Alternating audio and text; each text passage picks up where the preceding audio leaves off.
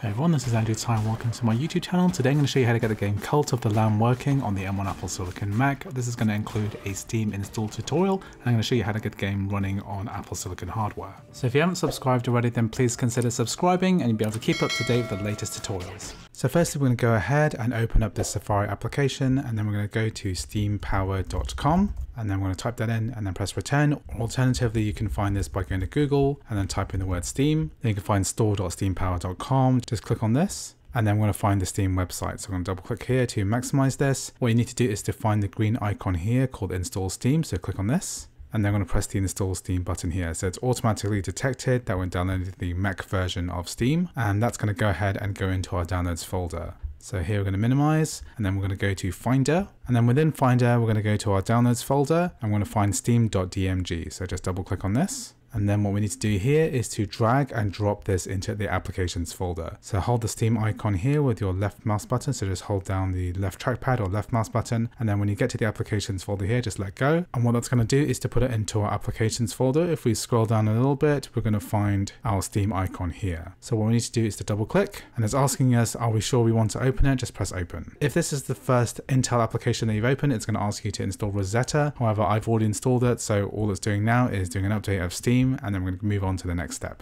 So once that's done, what we can do is to go ahead and create a new account. If you don't have one, you can create one for free. Or what we're going to do is to log into our existing account. So all you have to do is to type in your username and password, and then we'll press the login button. So here it's asking us to confirm authenticating. So here it's asking us to confirm our email. So what we're going to do is press next and check our email address and find the Steam code. So just check your email registered to Steam and type in the code that it sends you. So once you've typed that in, it's saying here success, press finish. So now it's going ahead and logging into our account, and it's opening our friends list here. So you might have noticed on the top right, there are a couple of new notifications that have been added by macOS Ventura. You can click on these to check the login items. If we click on it, we can see that Steam is set to open on login. You can decide to remove this if you like, just by selecting it and removing it. So now we can easily go ahead and go to the store, and let's say I want to purchase a game like Cult of the Lamb. I can go ahead and scroll down and then click add to cart and then purchase the game. So what I could do is press add to cart, and then I can click purchase for myself, and then it's going to get added to my library. I already have this game on my library, so I'm just going to show you how to download and install it. So here I'm going to type in Cult, and then I've got the Cult of the Lamb game here. I'm going to press install, and it's saying here we need 1.16